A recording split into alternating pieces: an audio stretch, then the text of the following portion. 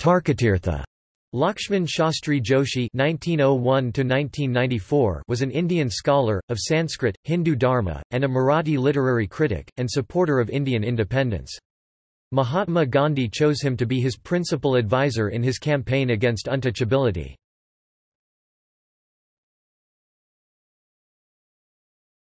Topic: Early life and family.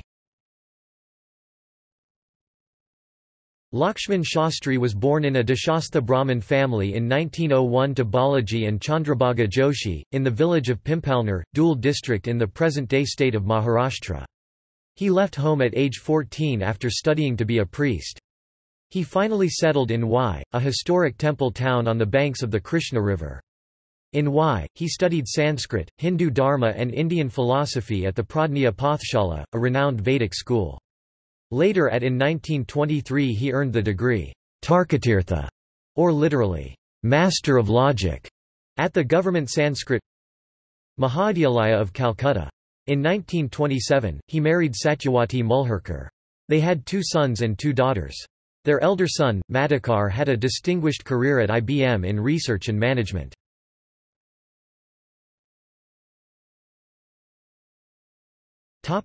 Career. Joshi spent all his life in Y. He was closely associated with Pradnya Pathshala all his life. Although a Brahmin, he spent his life going against tradition. In 1932, at the age of 29, he was jailed by the British for his role in the freedom movement. However, while in prison, he quickly gained a reputation as a Hindu Dharma scholar. Under the tutelage of Vinoba Bhave, he learned English when Vinoba Ji came to Y to study under Kewalananda Saraswati. It was during one of those internments that Mahatma Gandhi, troubled by respectable Brahmin priests shying away from officiating at the intercaste marriage of his son Devdas, a Vanya, or merchant-class boy, to Lakshmi, the daughter of C. Rajagopalachari, a Brahmin, and later the second Governor-General of independent India, approached the young Joshi for his opinion on whether such a marriage was against Hindu Dharma. With his thorough knowledge of the Shastras, Joshi not only judged the marriage acceptable but also performed the wedding ceremony. In the 1930s, Joshi came under the influence of radical humanist M. N. Roy and quickly assimilated and embraced Western philosophical systems. He questioned whether those that had the knowledge had the wisdom to lead, and recognized those that followed had inadequate knowledge. He was the member of Roy's Radical Democratic Party until its dissolution 1948. He wrote a Marathi treatise called Vedic Sankriti Cha Vikas, Development of Vedic Civilization, in 1951. This treatise was based on 6 lectures he delivered at the University of Pune, where he traced the evolution of Vedic culture and its influence on modern India. He wrote a critique arguing that modern Indians became conflicted between meeting material needs and attaining spiritual enlightenment, thus fostering a collective weakness, disharmony and allowing caste differences to prevail. In 1960 he led the project on creating Vishwakosh, a Marathi language encyclopedia, and Dharmakosha, a Marathi transliteration of the ancient Vedic, Hindu Sanskritic hymns. In Y, he also opened a hostel for students of the Dalit castes, a factory for making handmade paper and a printing press.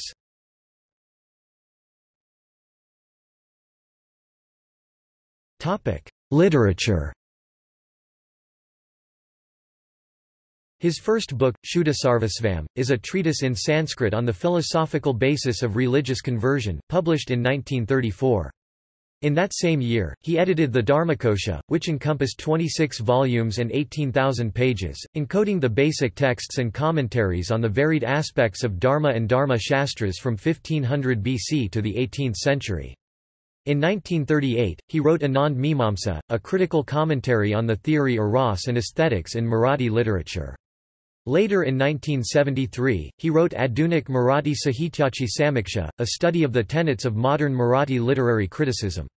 He also wrote Hindu Dharmashi Samiksha, in 1940, critically examining the concepts and foundation of Hinduism, and Jadawad, in 1941, a survey of the history and development of materialism in Indian and Western philosophical traditions. He wrote Vedic Sanskriticha Vikas in 1958 to much acclaim.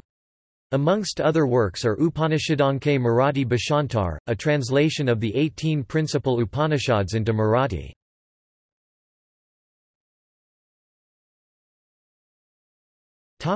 Recognition and death. For his outstanding contribution, he received the Sahitya Akademi Award from India's National Academy of Letters in 1955. For his distinguished service, he was awarded the Padma Bhushan, India's third highest honour, in 1976. He was awarded an honorary doctorate in literature from Bombay University in 1975.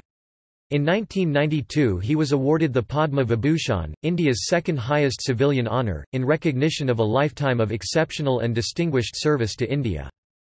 He died at the age of 94. Footnotes